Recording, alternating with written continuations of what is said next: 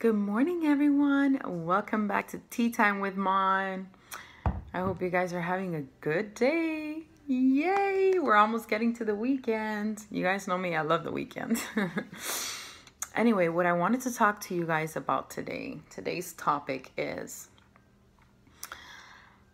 be kind, but don't let people abuse of that kindness. You know that meme that says, don't mistake my kindness for weakness? I think that's something that when you naturally have a kind heart, you have to keep reminding yourself over and over again. The other day I was talking to my mom, and I don't even know why the conversation came up, but we were reminiscing back in the 80s when, I was a child growing up in the 80s, and we were very well off. My dad has always been a very wealthy man. He opened up his own business, and he's just a very smart man. And we were really well off. And my dad I came out like my dad. I'm very giving. I'm very kind. And I love to do for other people, what maybe they can't do themselves.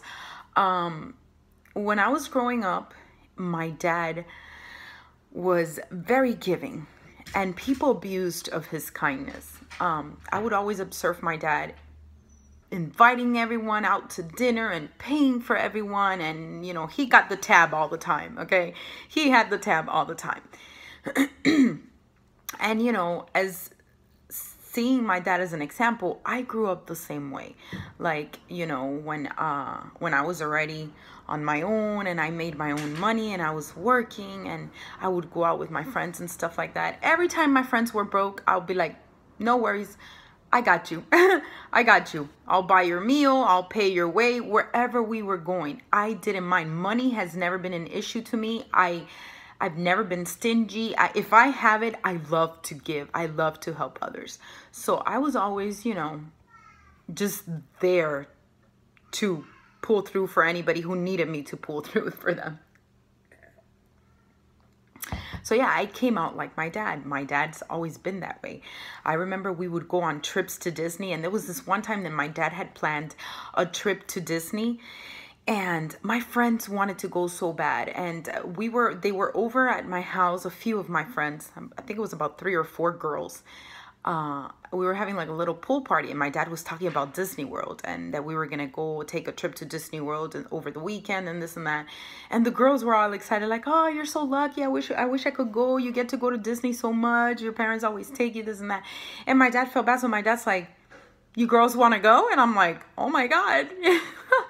And the girls were all excited. They're like, "Yeah, but I don't know if my mom and this and money." And my dad's like, no, you don't have to pay for anything. I'll pay your way. I'll pay your hotel, your entrance, and everything. Well, their parents let them go. And they all went with us. And my dad was just like that. And I grew up the same way. If I had, I didn't hold back. If I had, and one of my friends didn't, I'll be like, "I got you, girl. I got you covered. I'll pay your way, whatever." Okay, well, the point of all this is, since I came from a family that, we were well off in the 80s, like, my dad was really well off. We never struggled, ever. I think people took advantage of our kindness. They spotted us as, ooh, they have the good parties. They have the lifestyle, And I'm not saying we were rich, but, my dad was wealthy. My dad was well off in the 80s. I'm talking about the 80s, okay? We were good. I mean, I think my parents struggled when I was a baby. My mom used to work in a factory, and my dad still hadn't opened his business yet. My dad was working for a window company, and he was washing dishes in a restaurant at night just to make ends meet. And one day my dad taught himself. He was like, you know what? He observed everything he learned as a worker in the window company, and he opened up his own window company. Until this day, my dad's business has been open for over 40 years. My dad started the business a year after I was born, I think 1976. So I'm 43. The business is 44 years old and still going strong. Yes, we went through a recession. You know, there are moments that things are not like they were back in the 80s, obviously, and they never will be. But it's still standing. It has struggled a lot when things got bad with the economy, but it's still standing. So yes, my dad made something of himself, and people saw this. And a lot of people, you know, got jealous, got envious, you know, because we had a good lifestyle and everything. And my dad was always taking us out to trips. You know, it was Disney World every other month or whatever, you know. And we traveled a lot. We went to a lot of places. Every weekend, we were at a different restaurant eating dinner. I mean, we lived a good life. And I think a lot of people observed this and wanted to mooch off us. So there was this lady that my mom met during that time. This person is no longer friends with them or anything, but this was a very long time ago. But I remember clearly. And that lady, I guess she started to observe that, you know, and I think the lady was struggling herself. She was going through a period in her life where she was like really struggling, but she also had some bad habits and addictions. I think she used to like to drink a lot. She didn't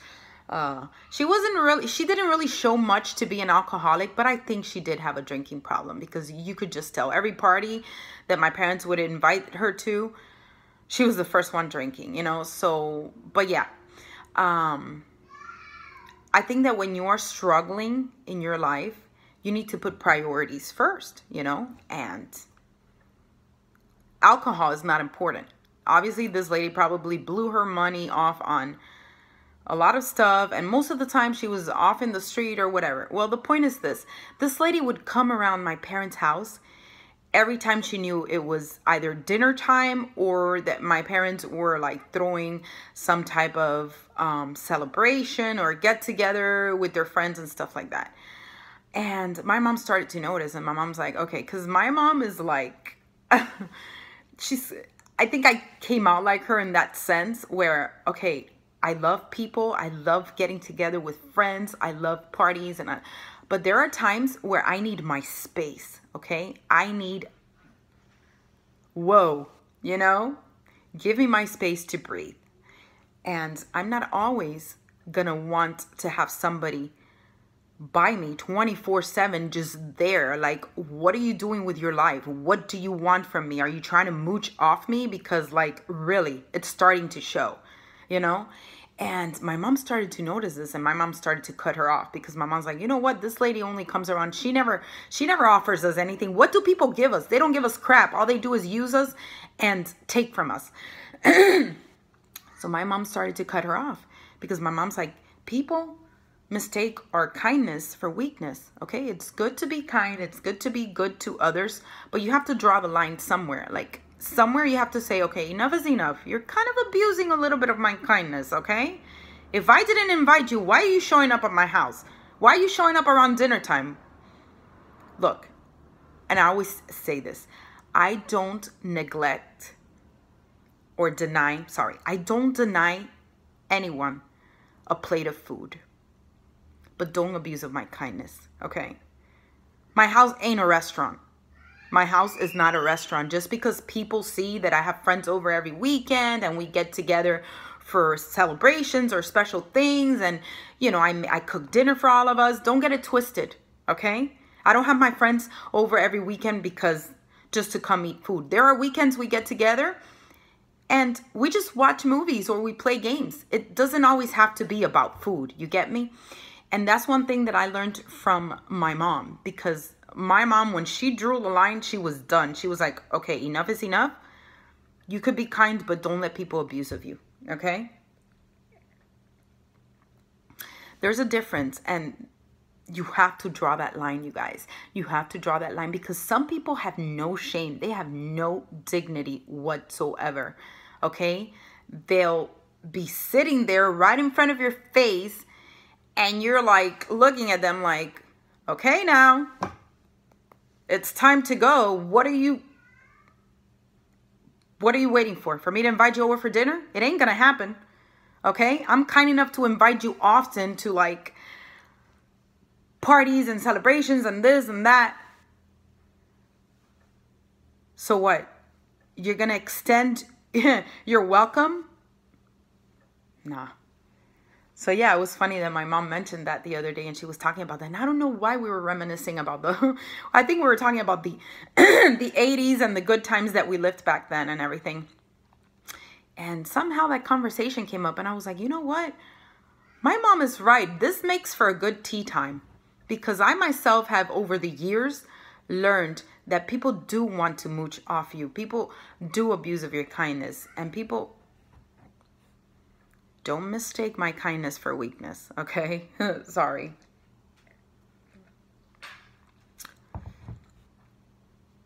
I've always been that way. I'm the type of person that, hey, I'll be kind, but I draw the line somewhere. And, oh my God, don't suffocate me. I need my space, okay? I need my space.